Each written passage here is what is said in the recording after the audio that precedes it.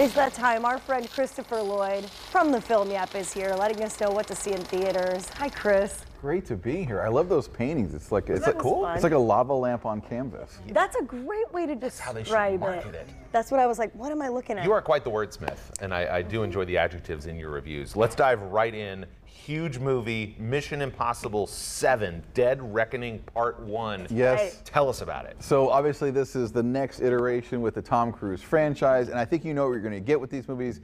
Amazing stunts, you know, people double identities, masks coming on and off, double crosses, lots of cool supporting characters.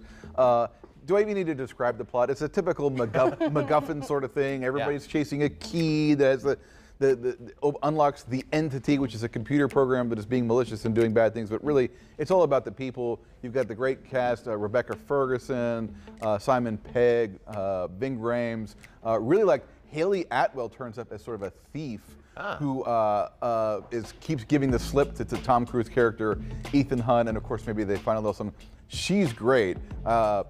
Honestly, if Tom Cruise ever decides to hang up the Mission Impossible franchise, I would love to see her take it over. Ooh. Cool. Car crashes, chases, all the fun stuff. It's a little long for me. They probably could have snipped about 10 minutes out of it, tightened it up a bit, but I don't think anyone's going to be complaining. Okay, Nice. go see it. Wow. Action-packed, love it. Cool. So the Miracle Club, what's this one about? So this is very good counter-programming. If you want something that's much more slower, this is Kathy Bates, Maggie Smith, Laura Linney, starring in a story set in Ireland in 1967, and yes, all these non-Irish actresses get to polish up their brogues and do a fine job. Oh, nice. This is what I call a comfort food kind of movie. Yeah. It's a story.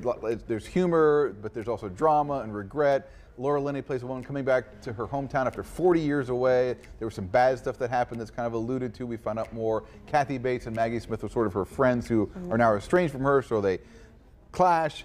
The setup is that they're going to go to Lourdes to bathe in the miraculous baths there and come back together. Stephen Rea, great cast. Again, if you like these just sort of like comfort food kind of stories, I think you're going to like this. I certainly did. Like you said, the cast. Yeah, exactly. That's why I want to see it. I counted 13 Oscar nominations and 3 wins between those 3 actors. Wow. Wow. All right, let's talk about They Cloned Tyrone. What's that all about? So this is a fun movie. It's a combination blaxploitation / science fiction / satire. John Boyega and Jamie Smith star, and they're sort of like hustlers in Atlanta, just trying to live their lives, you know, a little bit outside the law, but you know, basically decent guys. And then strange things start happening, including they start to see other versions of themselves. It's like, hey, that's not me. And Kiefer Sutherland plays a mysterious guy from the government. It's interesting. Alec Toombs has a review on this. Liked it quite a bit. Said it's a movie. It's funny. It's raw. Not for kids, definitely. Yeah. But it's one of those movies that sort of like takes stereotypes and turns them on their heads to make a point. Okay. Ooh, okay. And if you don't want to see that one in theaters, that's in theaters this week. It's on Netflix next week. Next week. Oh, so it's out soon. Okay. Yeah. Love it. Cool. Now let's talk about what you have over here, because I'm seeing a little Scream Yeah, logo. so Scream 6 is out on home video today, and we're giving away a bunch of copies on 4K. Cool. Oh, nice. Always fun stuff. And we've got, for one grand prize winner, some extra cool stuff. You remember we did a Scream giveaway a while ago? I do. Mm-hmm. It's kind of similar. So we've got a Ghostface sweatshirt, bag, and beanie. So cool stuff, always for the Film Yap. See the beanie. Can Jillian maybe model that? Yeah. Oh, yeah. I think Ryan volunteered for that. You know what? I think so. So it's only fair that I put this on right here. So cool stuff. Head on over to filmyap.substack. Also did want to mention, starting next week, next Tuesday through the following week, is Indy Shorts Festival. Oh, yeah. So head on over if you love short film. That's happening. Okay, all right. And go to filmyap.substack.com and be sure you hit that subscribe button to get all of Chris's reviews and to enter those contests. Jill, you are rocking that. Looks better on her than you. Looks very, yeah, I know. I agree. Kerrigan's saying it's giving Thumbelina / Toad, like the character. Toad from Mario. Okay, all right. Okay, we'll go with that. Yeah, yeah. Chris, thank you as always, man. Oh, great. Good to see you. Thank you, Chris. Yes. We love having you here.